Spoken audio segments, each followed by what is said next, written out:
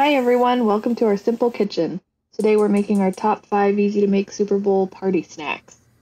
These recipes all use easy to find ingredients and can be thrown together quickly for a successful game day get together. We're starting off here with buffalo mac and cheese bites. You'll start by cooking a box of macaroni noodles in a large pot according to the instructions on the box. Strain and set aside. This is where the recipe separates itself from your typical box mac and cheese.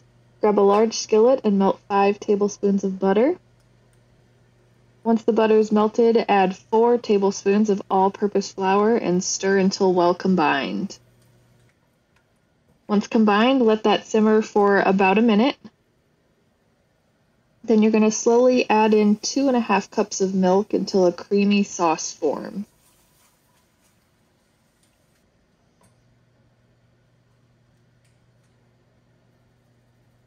Then sprinkle in some of your favorite seasonings. We went with garlic powder, salt, and pepper for some extra flavor. Let that simmer on medium-low for 3 minutes.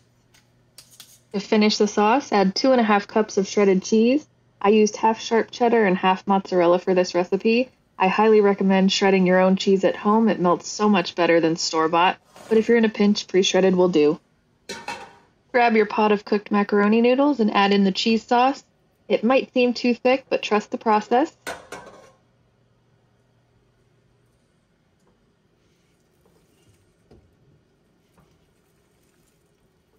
Pour in 1/3 cup of your favorite buffalo sauce and stir until everything is combined. Scoop into muffin tins and bake at 375 for 15 to 20 minutes or until they're brown to your liking. Look at how good those look. Next up, we're making easy pretzel bites. As you can see, the secret ingredient to these pretzel bites is store-bought refrigerated biscuits, and this recipe only uses 4 ingredients. Start with rolling each biscuit into a log shape and cut into 5 bite-sized pieces.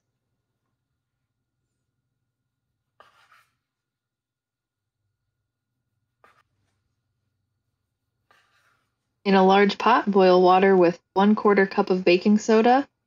Once boiling, add in the dough bites and boil for 15 to 20 seconds on each side.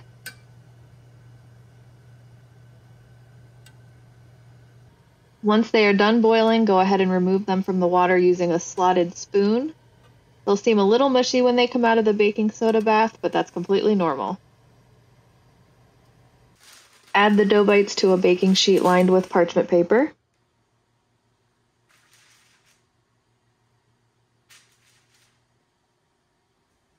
And brush them evenly with egg wash, which is just 1 egg and a splash of water stirred together. Top with a coarse or flaky salt and bake at 400 degrees for 15 minutes.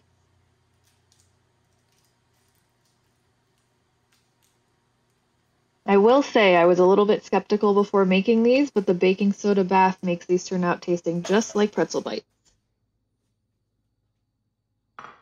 Pair with your favorite cheese dip or honey mustard and enjoy!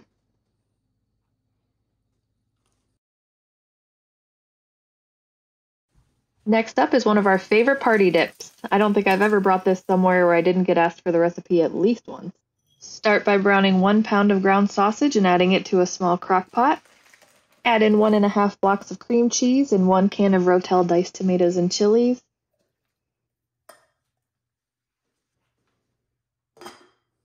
Set the slow cooker to low for about 2 hours or until the cream cheese is nice and melted. Stir it all together and you've got a super easy, delicious game day dip.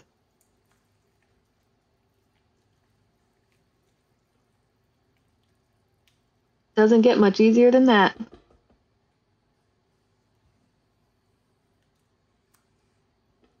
Once the dip is mixed well, scoop into a bowl and serve with your favorite chips. This is a lot like the famous Velveeta Rotel dip, but in my opinion, so much better. The combination of sausage and cream cheese is unbeatable. These slow cooker cracked chicken sliders have been super popular on our blog lately, so I wanted to share. Add 1½ pounds of chicken breast to a slow cooker. Sprinkle in 1 packet of ranch seasoning and add in an 8-ounce block of cream cheese. Cook that on low for 4 to 6 hours until the chicken is tender and easily shredded.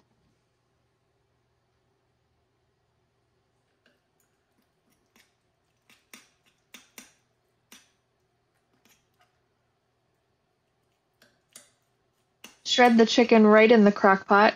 Add in 2 cups of shredded cheddar cheese and about a cup of bacon crumbles. Freshly cooked crispy bacon tastes the best in this recipe, but I didn't want the house to smell like bacon, so store-bought bacon bits did the trick. Give it a mix and leave on low for another 15 minutes until everything is nice and melted.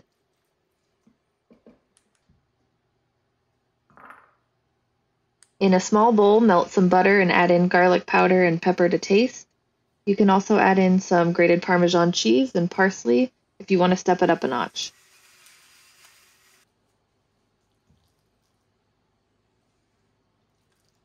Add the slider buns to a 9x13 baking dish. Add the cracked chicken mixture on top, and be sure to brush on the melted butter generously before baking.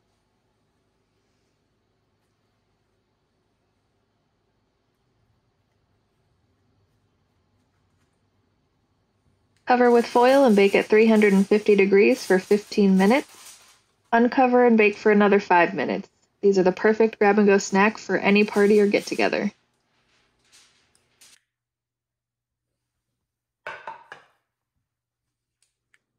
The cracked chicken can also be used as a dip or wrapped in a tortilla to make pinwheels. Last on the list, and probably the easiest to make, are these adorable football cookies. Made out of just store-bought oatmeal cream pies and cookie icing, it really doesn't get much easier. You will cut each cookie into a football shape. You can use a knife, kitchen scissors, or a cookie cutter would be wonderful if you have one. You'll see here I started by cutting out a diamond shape and worked my way around to round out the corners so it looks a bit more like a football.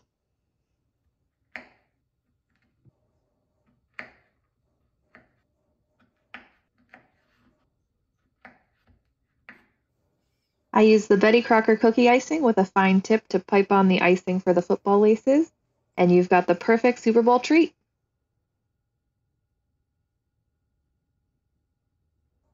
If you enjoyed our top 5 Super Bowl snacks, be sure to like and subscribe for more delicious and easy recipes.